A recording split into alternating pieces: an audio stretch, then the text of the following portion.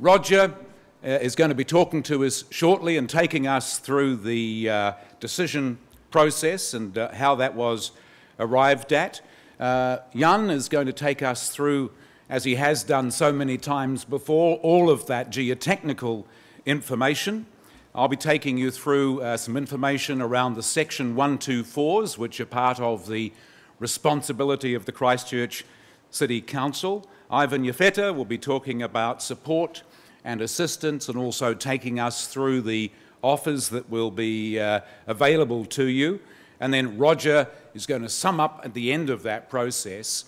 And what I would like you to do, please, is to hold all of the questions until we get through the whole presentation, so that you've got the full context. Once we've done that and we get into the Q&A, we're very happy to go back to any of the earlier parts that you might need a bit of extra information around, and that'll be the Q&A session.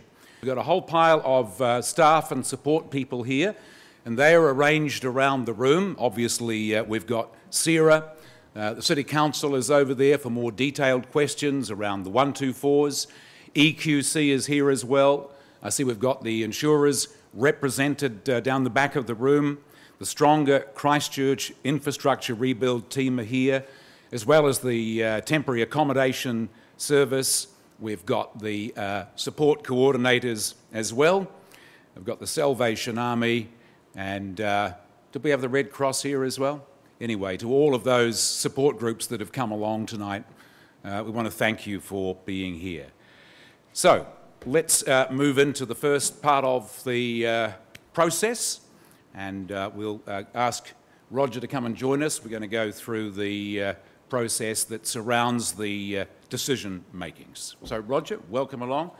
We'll give him a round of applause. Yet another night out on the town. Right. Welcome. Well, it's good to be back here in Sumner. But first of all, I wanted to start off with really an apology for how long it's taken us to get to decisions. For some of you, you don't have a decision yet. I guess when we set ourselves a date of getting zoning decisions out by the end of June, we thought we would get there. We haven't quite got there. When I say haven't quite got there, there's still 160 people who are still waiting for a decision. And within all the people who've got a decision, there's a lot of you who don't like your decision as well. And I guess on that is we're going to try and talk about tonight about that decision, how we got to those decisions, but also to say there will be some sort of an appeals process. On the flatland, there's an appeals process which is being overseen by a guy called Keith Turner, who's an engineer. So on the flatland, we've got an appeals process, and on the hill land, as this is, there will also be an appeals process as well, the details of which we haven't yet worked out. The other thing I wanted to apologise for was Friday. I know a lot of you waited by your computers to watch the live streaming of what was happening, and that didn't work very well at all. The website was appalling as well, and we put people through a lot of stress. We didn't wake up in the morning wanting to put people through stress, but we did, and I'm really sorry for that. I think we caused a lot of people a lot of distress. So look, I'm just gonna maybe just talk a bit about the context here. So the decisions here have been very much based on, if you like, the geotech advice from the geotech engineers. We work closely with the council. As I've said, these decisions aren't gonna please everybody. They're going to please some people, but they're not going to please everyone. Mitigation. We'll talk more about mitigation, but mitigation, when it came to the rock roll for people at this life risk of up to 1 in 1,000, was we weren't able to satisfy ourselves there was any mitigation that was going to work in a cost-effective way, that was going to be timely, and was just going to work as well. And Jan can talk a bit more about that, but I'm also happy to talk more about that. People want to talk about that at the end. So 1,100 properties were zoned green, 1,107. 285 went red. 158 properties are white with rock roll issues. 8 are in this area called Lucas Lane, where they've got some really complex geotech issues we're still not at the bottom of, and we want to get them a decision by the end of October. I think I don't need to talk more about that. So 3 big issues. The first issue was the cliff collapse. And cliff collapse is pretty much an on-off decision. It's relatively easy. And what we decided there was where G&S, who brought together all the engineering and all the science, judged there was a risk of someone dying in the next bloody big shake, they zoned the place red. Where there was no risk of people dying in the next big shake, the property was zoned green. So for most people that have gone red, you're on the edge of a cliff or close to a cliff, and many of the people, most of the people have gone green, are on the right side of the road, or I've got a road between them and the areas that have gone red. Is that so of most of the people in the room? Can I actually just get a show of hands? People have gone different colour. How many people here have gone green?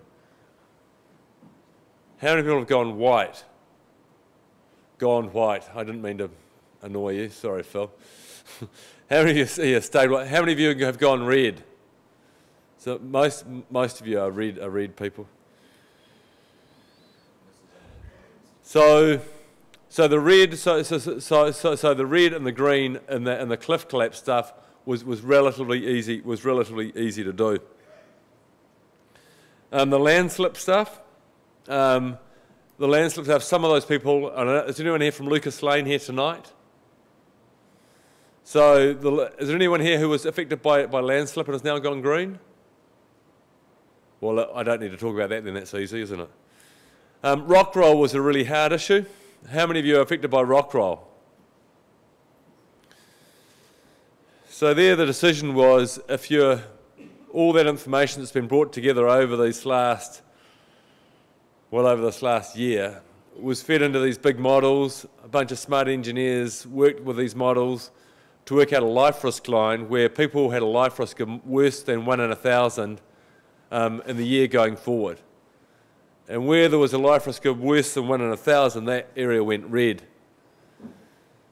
One of the things that makes it hard with the life risk stuff is the life risk, the seismicity is dropping off, and the seismicity dropping off decreases the life risk.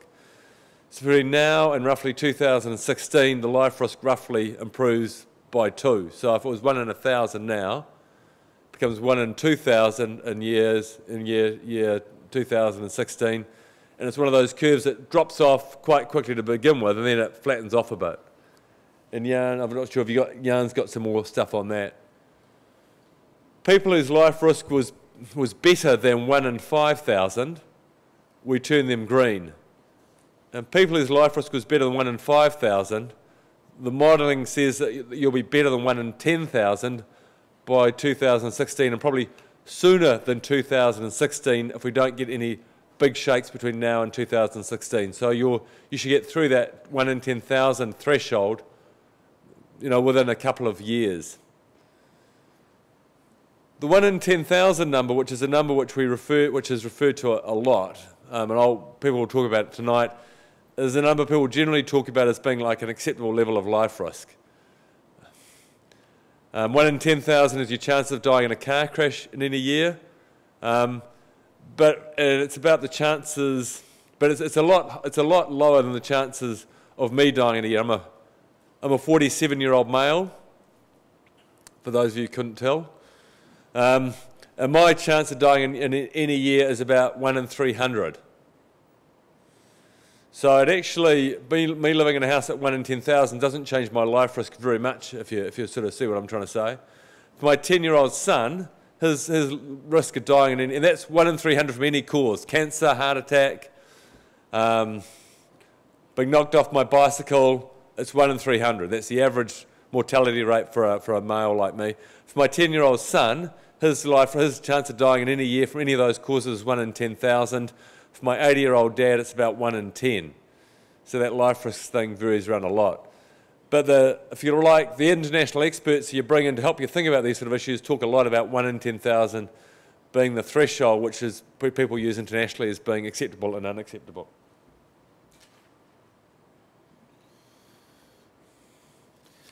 So we've left a bunch of people in the middle between 1 in 1,000 and 1 in 5,000, or you can express the 1 in 5,000 as 1 in 10,000 in 2016. I'm not sitting here trying to confuse you, but it's that middle group between 1 in 1,000 now, 1 in 5,000. We've left them white. And we want to get those answers out by 17th of August. And one of the issues there is, can we make remediation work? For that group, we think there may be some remediation, which is cost effective, can be done in a timely fashion. And we can reassure ourselves, is actually going to work, is actually going to stop rocks coming down the hill. And Jan will talk more about that. But the other sort of issue that really came up quite late was, if you weren't 1 in 5,000, but you were 1 in 4,500, we were going to turn you red. Because you would eventually reach the 1 in 5,000 or 1 in 10,000 just a little bit later than everybody else. And it seemed pretty crazy to be turning people red when, give it a little bit of time and we would have got there. And we haven't got our mind around that issue, which is one reason why you're remaining white at the moment. And I know that doesn't give you answers, but that's, being straight with you there. For people who are feeling really pissed off, and I know a lot of people who are white are really pissed off, and there's people here who are red who are really upset as well, we were never going to, I think it would have been a real stretch for that group of people to have ever been turned just, if you like, pure green. I know Phil's sitting there, so hi Phil, you're green now, your life risk is at this level, your Section 124 notice is gone, have a nice day. I think what might have happened was, well, Phil, we're going to build some remediation and you won't be going pure green for another 6 months, for another year, however long it takes to get there, to get that remediation in place. So I think for people in that middle group, they were probably never going to go pure green last Friday. They were always going to be some sort of a pause, either a pause for me and the powers that be to make up their mind. It would have been nice if Jerry Brownlee had stated it was going to be a white zone of people. It wasn't different for these people. They weren't allowed to know this, and this is why there was such a terrible shock. Yeah, I accept that, and we were working. This is all down to communication. Yeah, I accept that. Well, we're here to try. I mean, I can't undo what's happened in the past. I can only tell you what we're going to try and do better in the future, sir. All right. I don't have, and I guess the last thing I was just going to briefly mention was, I know there's probably people out there who are turned green tonight, who don't want to be green, who don't like the rock risks they've got. So we need to find a process of reassuring you about how bad that rock risk is. And some of you may also want to go into the appeals process that hasn't yet been formalised. So I haven't got a whole lot more. The last thing I was just going to say, in terms of, there are also some people who've got a combination of all three issues. They've got cliff collapse nearby, they've got landslide issues, and they've also got rockfall. And I guess if you fail one of the tests, you go red. Passing two of the tests isn't good enough, so to speak. If you fail one of the tests, then it's pretty logical you go red. So I guess I've talked about this, the 1 in 10,000 thing, the green zone stuff, the acceptable risk, red zone, unacceptable risk, and there's a transition for people.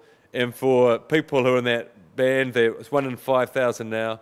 We think you get to 1 in 10,000 by 2016, and probably quicker.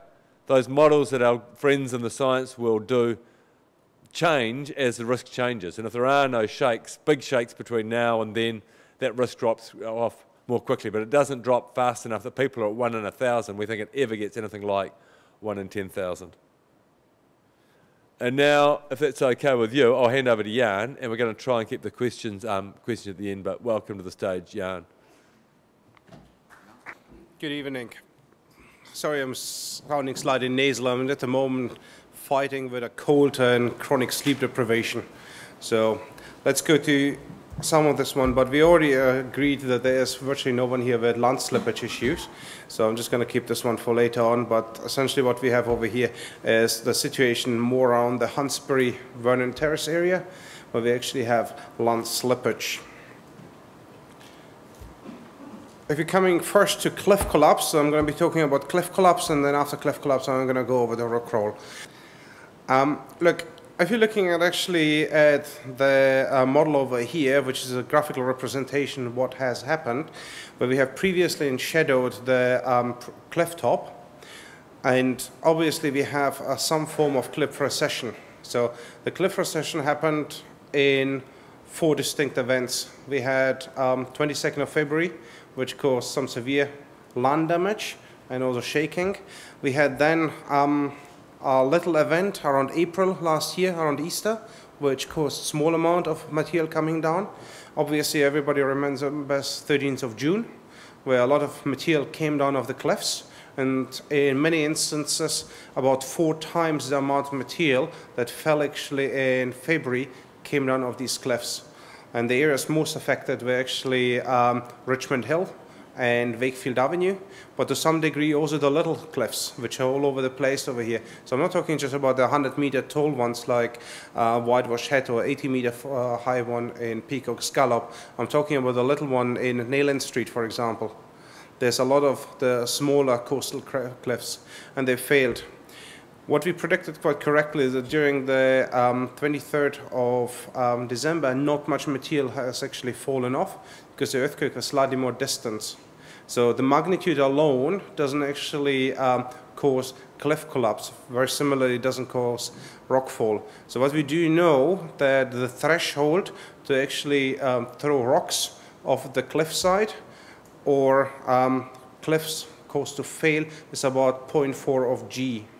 Okay, to give you about the perception, we have an amplification of the rock. So if we have about 0.2 G out in the flats, we will have between 0.4 G, 0.8 G out over here. And the problem is with a lot of the cliffs is because they're actually nicely spherical. It's a lot like whipping a whip. The tail end goes much faster than the front end because the energy gets trapped in the cliffs themselves. And the best way to see it is actually in Peacock Scallop. I have an example over here where the cliff did fall off, but the side lobes got also severely damaged by land slippage associated with cliff collapse. In this picture over here, what you can see is a representation of the red houses where they are either covered by debris falling off the cliffside, or where there is actually the house halfway already down or affected severely by cracks. Now, to some degree, these cracks can extend only to the soil, and the soil can be between virtually nothing to 15 meters thick on these cliffs, but it also can actually extend to significant depth. The work that GNS has done, especially on these cliffs, they have discovered that a lot of slicken siding, which is a technical term for signs of previous slippage, has actually been observed on a lot of the material that came off the hillside. So what we observe right now is probably nothing new. If you're sitting further back, like the greenhouse at the top or the greenhouse down at the bottom, then generally you're either outside the cracking areas, where we actually determine the cliff will fail again, or where we modeled the debris avalanche which actually did not reach it. So we have 2 different processes. We're looking at how the cliff recedes, and we are also looking how the debris is actually transported down slope. And obviously, as the debris down is deposited, it changes dramatically. If you can remember, Peacock Scallop, initially there was very little debris at the bottom. And then February deposited some amount, June a lot of amount, and right now it looks like a ski slope. Hence you have the containers over there. So if you actually go to the information, that is Peacock Scallop, and roughly in yellow highlighted is the previous cliff edge. And this aerial photograph was taken in February. That's a 24th of February aerial photograph. So the pink line actually indicates where the debris is at the moment after June. So the run-out distance of the debris is significantly larger than after after February. And as you can see, towards the left-hand side, you can see the debris already encroaches very closely to the containers. And that's one of the reasons why the containers, which are actually the black and white dots, are actually placed over there. So that's what happens now down at the bottom. If we come to the top, the first thing you notice, there's a lot of yellow lines. And these are actually cracks, larger than about that much. Okay, so we have not actually recorded every single pavement crack there was on the hills, but only those ones that we deemed significant enough to be recorded and associated with cliff collapse. Now, as the material actually got cracked into the rock below and actually shaken, the blue areas indicate the areas that actually start to slide downslope. So the areas on the right-hand side encompasses a lot of the Clifton Avenue, all the way to the intersection with Kinsey Terrace. And that is where we had the survey monitoring in place after February, and June confirmed that this block moved en masse. So if you look actually in the middle of the block, there is very little cracking.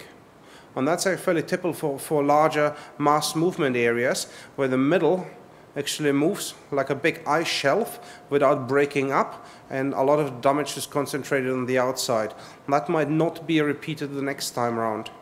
If you're looking on the other side, you can see an extensive cracking there as well, and a lot of the properties actually experience significant damage there as well. I'm not quite sure if you can see it from the back. I certainly can't see it at the moment on the projector, but there are little red dotted lines. The first dotted line is the best estimate from both GNS, the Port Hills Geotechnical Group, and our international peer reviewer, that when we have a repeat of June event, where the cliff will be the next time around. Okay? The second line, which is closer to the first line, is if that happens, then over the next 50 years we expect that the cliff will erode to that point, because right now it is over steep. Alternatively, you can see the other way around, the cliff will erode to the first red dotted line, and then after 50 years we might have an earthquake. It will actually then fall off to that place. Now, if I actually right now overlay the zoning decisions with this, you can see how congruent actually it is. So that is in terms of a cliff collapse for Peacock Scallop. Obviously we're in Sumner right now, so I rotate myself by 300 degrees and actually looking at the cliff above Richmond Hill. Okay, so again what we have over here, we have the access road to top of Richmond Hill. We have the containers again in black and white dotted lines, and we have the talus extent as observed after June. Now, one thing to remember in this cliff is it didn't fail in February, but in June we have the talus right now to this extent. So remember what I told you about Peacock Scallop. The next time it shakes, we expect about 4 times the amount of material. It's a cubic relationship that will actually deposit. Hence, the containers are in the place where they will currently are. The top is slightly different geology than Peacock Scallop. Peacock Scallop has a lot of lustial soils on top of it, which is commonly refers to clay. So it dampens a lot of the cracking. The top of Richmond Hill is more made of rock, and the rock extensively cracked. And it's actually comparable to a cap. And the cap got shaken, cracked apart, and you can see a lot of the cracks are parallel to the cliff edge. To some degree, we have the cliff recessions line this way as well, and in blue again the landsliding. So if you actually look in this instant on the zoning decisions, where we indicated red, there's a life safety issue. In the top left-hand corner, you can see some degree of cracking or land movement, but the distance between the current cliff and where we expect the cliff to potentially be after 50 years, there's still more than sufficient land that these properties are actually not affected by cliff collapse. And hence, there will be no different to many other land slippage areas on the Port Hills. So that's about a cliff collapse. If you actually right now turn to rockfall, I again took a slide representation of this. The thing to realize in the Port Hills, and I'm sure you know exactly what I'm talking about it, we don't have actually like in Europe 1 or 2 nice distinct bluffs or rock sources. We have many of them one on top of each other. The material is also different. It actually is made from volcanic material. So we have 2 types of rocks up there. The rock that actually shatters and breaks up into small bits, and the stuff which is generally the columnar lava, it doesn't break up. It actually stays in either a suitcase, washing machine, or Land Rover sized bits as they travel down the slope. Now, as the material starts to bounce down slope, the majority of the material actually retained close to the slope. So if you actually right now measure how many rocks from the valley all the way to the top, you will find that most of the rocks are closer to the source. And as you walk down towards the valley, the frequency, the number of rocks for any given area reduces. That generally is the rule. So if you're looking at the three houses over here, the green houses are in an area where rocks might have reached it. In some instances, there will be areas which actually had rockfall impact. Probably not once, but twice, okay? Or multiple times. We have then an area which we have left white, and this is an area I'm going to be talking in the next slide about risk. And then we have closer to the source areas that actually had multiple impact strikes, where the boulders are generally of larger size, and there's not one or two, but dozens of them coming around. So if you keep this one in mind, I was going to talk first of all the seismic hazard model. Now what we need to understand is what drives boulders downslope. In the model, GNS has provided for us for the zoning decisions.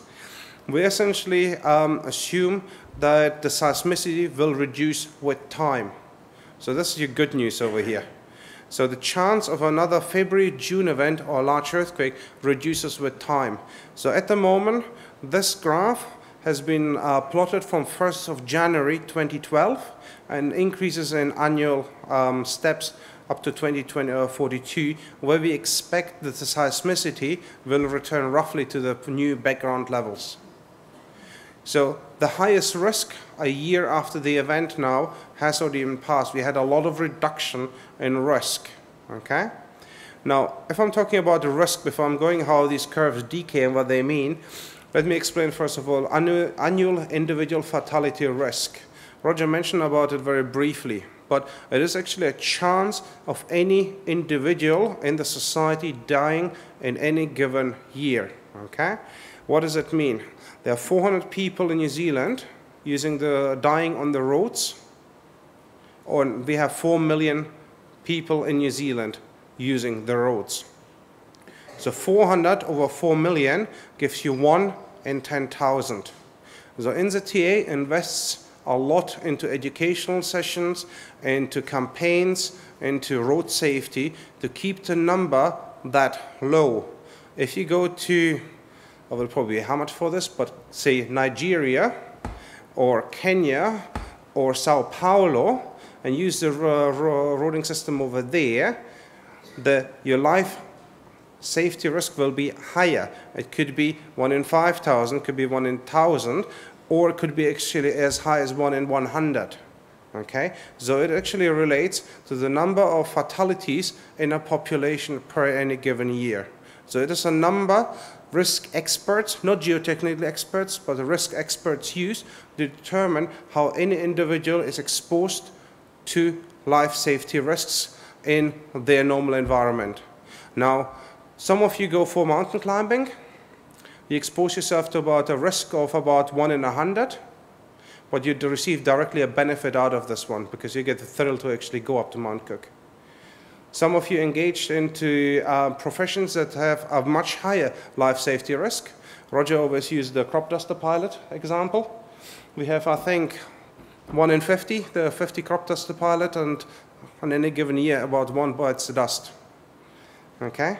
So you can make examples out of this one, but for occupation of houses, about 1 in 10,000 is in the Western world generally the accepted life safety risk criteria. Other countries, such as Netherlands, using 1 in 100,000. Generally, the life safety risk acceptance criteria for children is much higher at about 1 in a million. Okay? Now, what we actually see right now, and I'm going to go to the bottom graph, which actually shows graphics, what we mean with a shadow angle. Now, if we go to the bottom of the cliff, we actually project a line down to the bottom of the valley. So let me demonstrate it. We are roughly over here. This area up here is the cliff or the bluff. And from this point downwards, we project at 21 degrees down to a point in the valley. Or let me do it the other way around.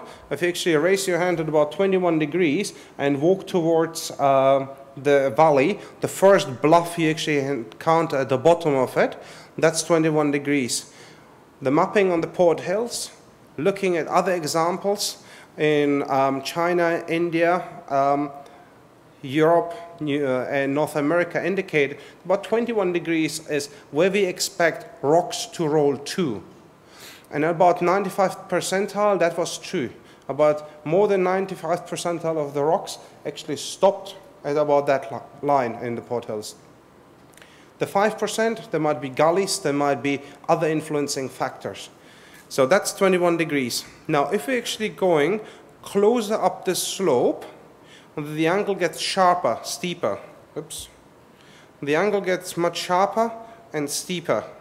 So over here could be 23 degrees, 25 degrees, and then closer to the source is 29 degrees. Okay? Now the number of rocks closer to the source will be higher. And that's reflected actually on your annual individual fatality risk.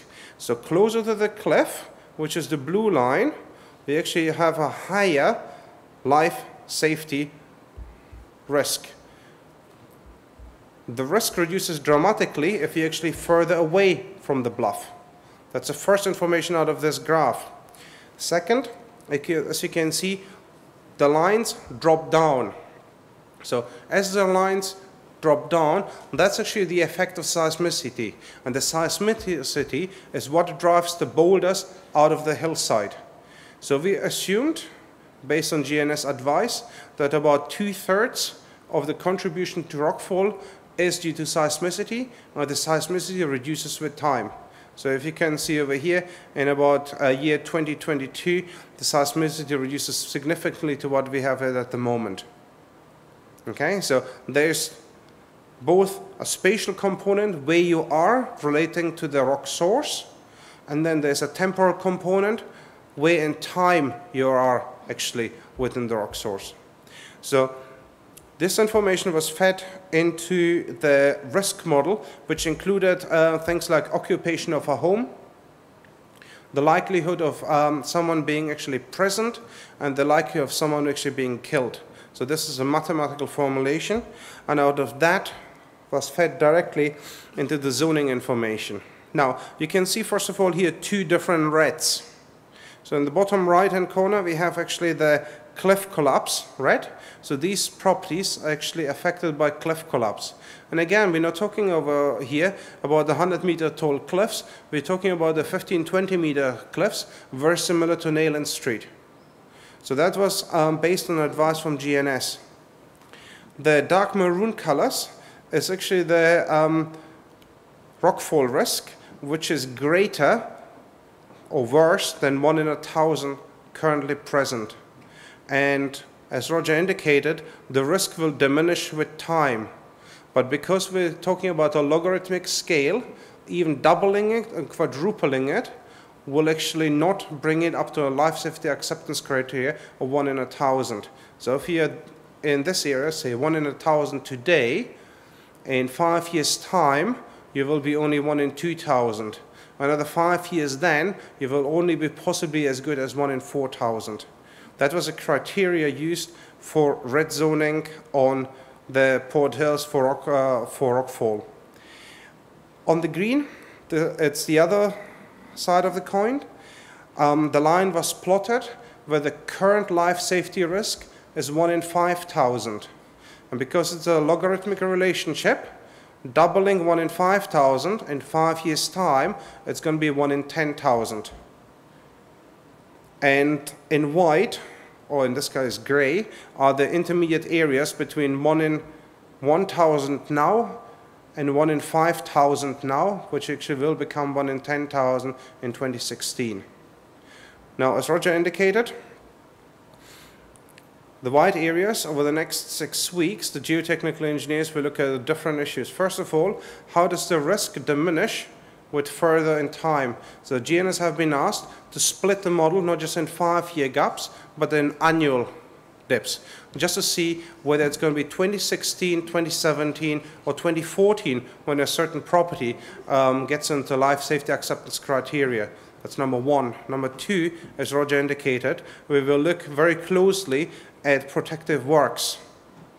At the moment, protective works have not been considered, again for the red zone areas, because what we actually do see that protective works can reduce up to a maximum of 1 order of magnitude the life safety risk for rockfall.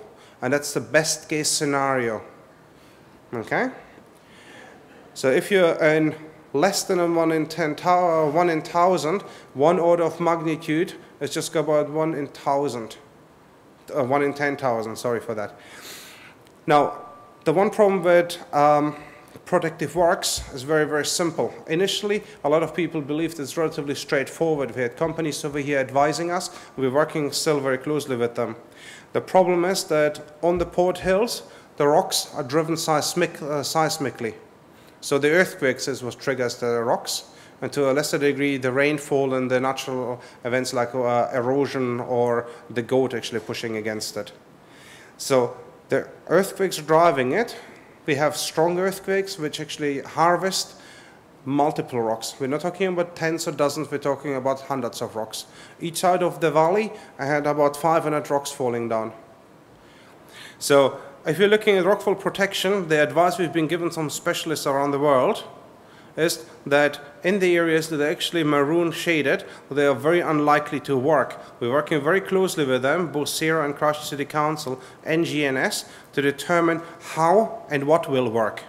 Certainly bunts have a much higher resistance, but for example in the northern side of Wakefield Avenue, constructing a bunt, it's very difficult because slopes are more than 20 degrees steep.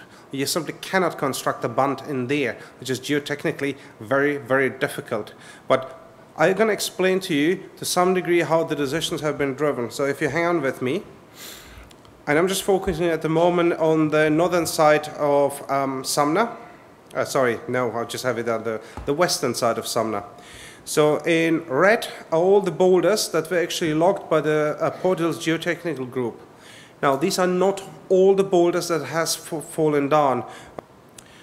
These are the results from the 3D analysis, which we have engaged in CERA, a specialist company, GeoVert, to do it for us with the University of Milan, and a specialist company in Austria, which specializes on rockfall protection. So the first thing you can see is the different colors. The different colors actually symbolize the different frequency of rocks coming down in certain areas. Because we actually dislodge a high number of rocks, we will have high number of fluxes. The darker the color, the more rocks actually falling down. So you can see over here, it does correlate very well with actually what we have. This analysis was run blind without actually the rocks being present first. So it's just correlation between what has happened and what we have observed in the numerical modeling. Overlaid on top of it is the current zoning decisions.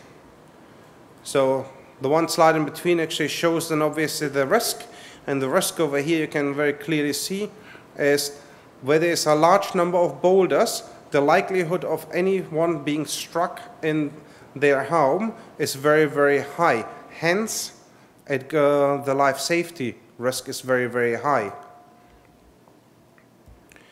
That formed then the zoning, which currently is what we actually have a zoning decision. It's not pink, it's red, unfortunately. And in summary, that's actually how, based on example, the remainder of the Port Hills were actually zoned. So I capped the effectiveness of rockfall protection and actually walked you to the rock roll and rock fall.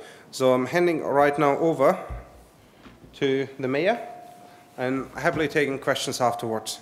Thank you. Thanks, Jan. Thank you. So just very briefly, one of the responsibilities that Council has in this process is for the Section 124. It's one of the least enjoyable tasks that we have to administer, but it comes to us through legislation, and specifically under the RMA when it comes to the sort of geotechnical issues that we're facing on the hills. So we are responsible for managing those. And we issue the notices based on two basic reasons. One would be if there is a geotechnical hazard, and the other one is if there's a structural hazard in the building itself. And most of the issues that we'll be talking about here are associated with those natural geotechnical hazards. So the quick overview of what has happened: if you've been rezoned from white to green, then the 124 notice is removed immediately. So if it's because of one of those natural hazards, there may be some cases in existing green zones where there are buildings with section 124s. Generally that is going to be because of some sort of structural hazard in the building itself. If you were rezoned from white to red, then the notices that were there obviously will remain in place. And in fact, because of that reassessment of the risk, council will have to go in and reassess buildings. So it is possible within a red zone that there could be an additional 124, and that simply means that the level of immediate life risk is such that it is the view that you should not be in that building, it should not be occupied. For the places that are now white or in the remaining white zone, we have 114 notices in place there. We may need to put more of those notices in place, and that will be as a result of the continuous and ongoing assessment that we're going to be doing in the weeks ahead. And as I said, there are some places already in the existing green zones. Thank you. This actually has ramifications much further out as well, in the areas where we've identified the risk that's been talked about here tonight, where the risk profile probably will never get up to even the 1 in 5,000 area. It means that those areas effectively will be areas that we will want to rezone. If they are residential at present, they are unlikely to be rezoned or be residential going into the future, and obviously that impacts on the civil defence plans that we're responsible as well. So government will be responding at some point with some additional order in council driven legislation that will actually enable us to draw some new lines on the maps. We are continuously up there re-evaluating the situations. If you've got a 124, it's on average once every 6 weeks that a re-evaluation of that property will be carried out. The Safer Christchurch Infrastructure Rebuild team are definitely involved in this whole process as well. They're carrying out work to repair and stabilise in areas where we've got our lifelines. They're the roads, they're the water and the wastewater systems as well. And they've got a great website if you haven't been to it already. I can't recommend it enough. It breaks down into your areas, what work is proposed, what work is actually underway, and what work has been completed. When it comes to the issue of costs, which has suddenly leapt into the media today, despite what has been said, there has been no final deal on costs at the moment. The Minister's press release that came out on Friday, I think, said that council and government will share the costs 50-50. But that hasn't been agreed with council. The normal split in this sort of situation is actually around 60-40, but again, that's not been agreed, and that'll be a discussion for work ongoing. Why are we paying for any of this stuff? When on the flat, we're not involved in those settlements, and the simple answer is natural hazards. On the flat, EQC is there to sort out the land under your property if it is damaged and needs repair. As you've just seen through Jan's presentation, the issue here are hazards that aren't necessarily on your property. For example, the properties that are affected by cliff collapse, they are covered 100% by government. But in the area where there is rock roll, those areas are an area where council has, through the Resource Management Act, the job to remedy or mitigate any of those sorts of dangers, and therefore we share in the costs of that part. So those discussions are ongoing. We've actually provisioned about $55 million in our budget. Whichever way you cut it, it's going to cost a bit more than that on the basis of the figures that we've got at the moment. And that's something we'll have to work through. We've got a team over here from the City Council. Ethan's here, who really is the source of the best knowledge on that. He'll be available at the table over there later on to take you through those areas. One of the questions that people ask us is, what happens if I get a Section 124 on my property? What do I have to do? And fundamentally it means that the life risk has been assessed to be as high as imminent danger, and in that case the intention is that you would evacuate that property immediately. Now, you can dispute that call. If you don't think it's right, you can go to the Department of Building and Housing and they will reassess it. If you're not satisfied with that outcome, if it goes against what you believe should be the outcome, you can actually take it to court and contest it there. And unfortunately, Council will have to enforce the 124s, and that's not anything we can question. It's basically our legitimate legal duty, and we have to do that. It's not a pleasant process. No one is looking forward to it, least of all the people in the properties, and the people in our organisation do not enjoy this duty at all. So if we can help you understand the process and you have further questions, I recommend that you come and join us at the table on the side of the room. So we're now going to move into another area, which is support and assistance, and we're also going to look at the packages that are available for those of you who have now been found yourselves in a red zone. What are the offers? So Ivan, I'll get you to take us through that part. Ladies and gentlemen, Ivan Iafeta. Thank you. Thank you, Mayor. Good evening. I'm going to talk about the Crown offer that is available to residential red zone property owners shortly. But given the significance of the zoning decisions and the impact on people's lives, what I'd like to do before I get into the offer framework is talk about the support and assistance that is available to people, not only to assist you through the Crown offer process, but also to assist with any earthquake-related matters that you may be facing or any of those challenges. There are a number of face-to-face services that are available, and I've spoken about them at a lot of the community meetings. The first is that we have an Earthquake Assistance Centre. It is located a fair distance from here at the Avondale Golf Course. And at the Earthquake Assistance Centre, there are representatives not only from CERA, but also from the EQC, from insurance companies, from the Christchurch City Council, from community law, from the Temporary Accommodation Service, and also the earthquake support coordinators. And they are all available in one location for people should you wish to discuss any of those matters face-to-face, rather than dealing with 0800 numbers.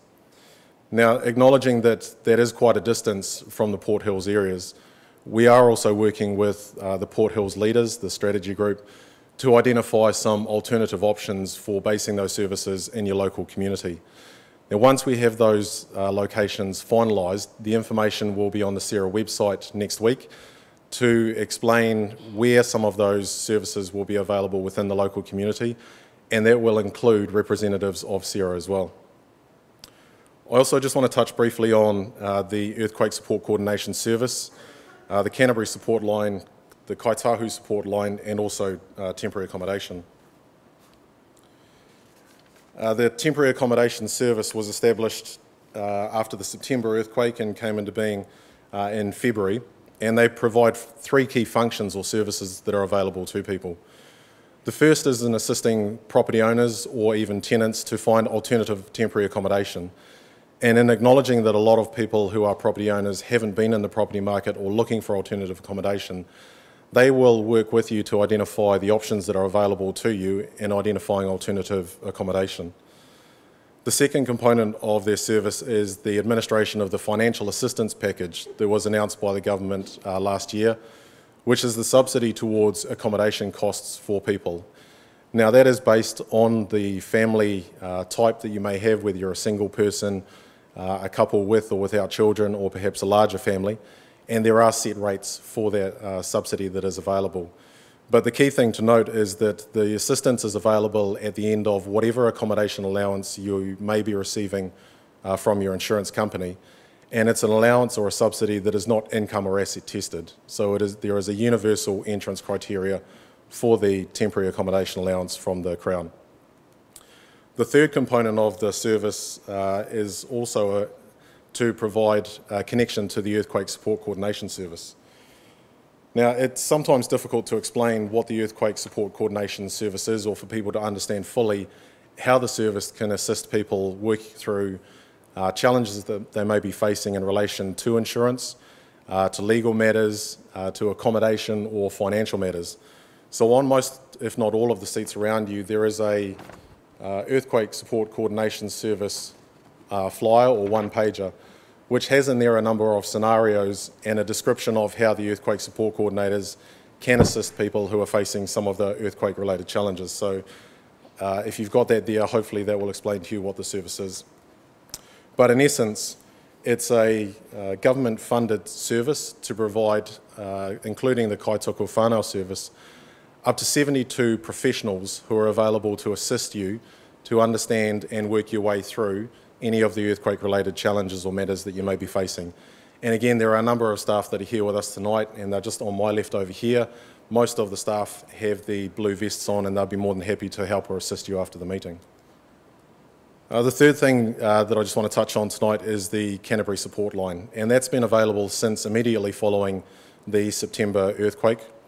It is a free confidential service through an 0800 number, and I know that I'm currently talking about a number of 0800 numbers, but if you picked up one of the How We Can Help brochures, which is at the back behind the CERA stand where the Crown offer is, it does include a summary of all of the information that I'm talking to you about briefly tonight.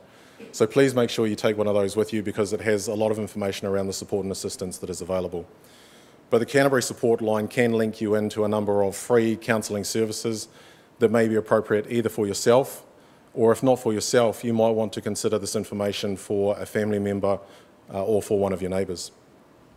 And finally, there is the Kaitahu support line, which is a service not just for Māori, but it's funded through Te Puni Kokiri, through Heorangu Panamu, to fund people here in the local community, again, to provide the assistance and support that focuses on people's well-being and assisting them through the earthquake recovery process. So again, all of that information that I've just talked about is in the brochure, so please, if you haven't got one, make sure that you take one with you.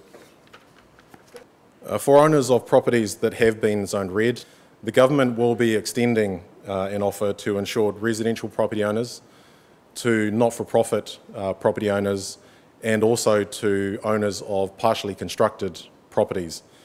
But I also want to acknowledge that there are a number of other property owners within the areas that have been zoned red for which the Crown has yet to make a decision to finalise the offers that will be available for those types of properties.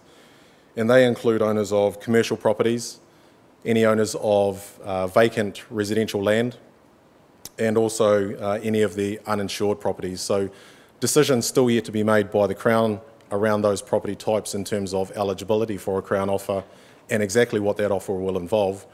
But I would expect that those decisions will be forthcoming within the next sort of 2 to 4 weeks. There is a fact sheet or a piece of information. It's an A3 piece of information, which again is available from the table at the back under the Crown offer banner, which sets out the two options that are available for people in more information than that which is up on the slide at the moment. But in essence, the Minister indicated in his media release last week that residential property owners in the red zone will be extended an offer based on the latest ratings valuation, which in Christchurch is the 2007 ratings valuation. And there are two options that are available for property owners to consider, in addition to or alongside of whatever their insurance company offers may be. The offers from the Crown work in two different ways. So the first one is where the Crown makes an offer for the purchase of the entire property at the current capital ratings value, and that's less any insurance payments that you may have already received for damage to your house. The Crown then assumes all of the insurance claims other than contents. So basically summarising, the payment is for the full capital ratings valuation, And in accepting option 1, you then assign all of the insurance claims that you may have for damage to your house, dwelling and land to the Crown. Now, if you've received payments for any emergency repairs, those are not deducted. The second option that's available for insured residential property owners to consider is where the Crown makes an offer of purchase for the entire property at the current land rating value only, less any insurance payments for land damage that you may have already received, which is probably unlikely at this stage, and then you continue to deal with your insurance company about your home. Now, generally speaking, based on those two offers, if your home is a total loss or a complete rebuild and the value of the damage that your insurance company is looking at making an offer to you based on is greater than the improvements value in your ratings valuation, then generally option 2 is the better option for you. If the insurance company, your insurance company and or EQC is looking at settling your claim based on minimal damage only, then option 1 might be the better option for you, which is the full ratings valuation. But what we do encourage people to do is get really, really good independent legal advice. You might want to talk to your insurance company and or EQC as well, and also talk to some family and friends and also the leaders that are available within the community. Now, full details of the offer themselves for eligible red zoned property owners will be finalised shortly. But in general, as I said at the beginning, insured residential property owners, owners of partially built properties, and also not-for-profits are eligible for the offer currently. And there are still some decisions to be made by Cabinet about commercial, vacant land and also uninsured. What we do have available tonight at the desk at the back of the hall are consent forms. Now, a consent form isn't a binding contract between yourself and CERA, but if you are considering the Crown offer, or you want to understand how the Crown offer applies to your individual property, the consent form allows CERA to talk to EQC and your insurer, and also to the Christchurch City Council to understand what the ratings value is for your property, and also for us to then validate and confirm with insurers what insurance payments may have already been made. Now, generally speaking, for property owners in the flat zone, where decisions have already been made, once you've returned a consent form, the turnaround time for us to prepare the offer, ensure that it's accurate and correct, and to send that back out to you is generally about 2 to 4 weeks. So if you want to kickstart that process at the moment, there are consent forms that are available here tonight. If you have all of the information, then we're happy to take the consent forms from you tonight. But please also feel free to take the consent forms away with you, and you can return those to us either by post, you can drop them into the Earthquake Assistance Centre, or once we've finalised the details of the outreach services in your local community, then you can also take them along there, and that'll kickstart the process and mean that we can start formulating what the offer will be. But I just want to reiterate again that signing a consent form doesn't commit you or obligate you in any way to accept any of the offers from the Crown. Now, we have had feedback already from people tonight that getting offers out to property owners by the end of August is a long time, and in the interim you still have costs that you have to meet in order to pay mortgages, etc. So what we will be working hard to ensure is that we get those offers out as soon as we possibly can, and if we can do that earlier, if it's humanly possible to do that, then we will be doing that as quickly as we can. The details of the offer, once they've been finalised and signed off by Cabinet, will be available on the CERA website. We expect to have that up within about the next 2 to 4 weeks. The information will include what the purchase offer will or will not be for, timeframes for considering the offer, and also what the final settlement date will be. So those details have yet to be finalised, but we're hoping to have that within the next couple of weeks. If you take a consent form away tonight and you fill that out and send it back to us, what that means is that once all of that information is finalised and agreed to by Cabinet, we will write to you straight away with the offer details as it applies to your individual property. If you don't want to fill out a consent form, then the information will be available on the website. You can also call us on 0800 ring CERA within within about 2 to 4 weeks' time, and we will provide you with all of the information regarding the Crown offer that has been agreed to. So just summarising very quickly, we have consent forms here tonight. There is a lot of information that is available in the booth at the back, And there are also earthquake support coordinators and a number of other services that are available to assist you through the process. We'll also work with the community leaders, the Port Hill Strategy Group, to understand and to plan for a follow-up workshop for those property owners who want to know more about the Crown offer once those details have been finalised. And again, happy to take questions at the end of this meeting, or if you have any individual questions and you want to talk about your individual circumstances, then myself and a number of other staff from CERA will be available at the meeting if you want to talk one-on-one. So that's the red zone offer. I'll now hand over to Roger, who's going to sum up. Thank you.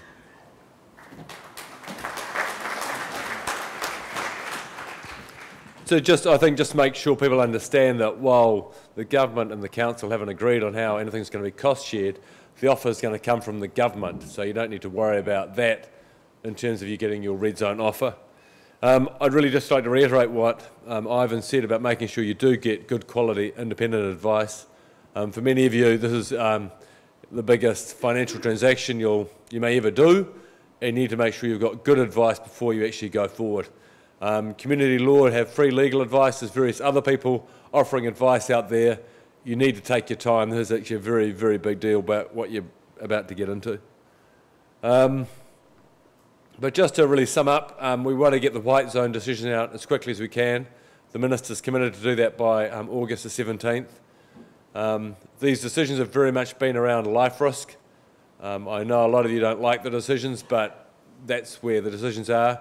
But there will also be an appeal mechanism as well, and we'll have to work out exactly what that looks like and publish that just as quickly as we're able to. And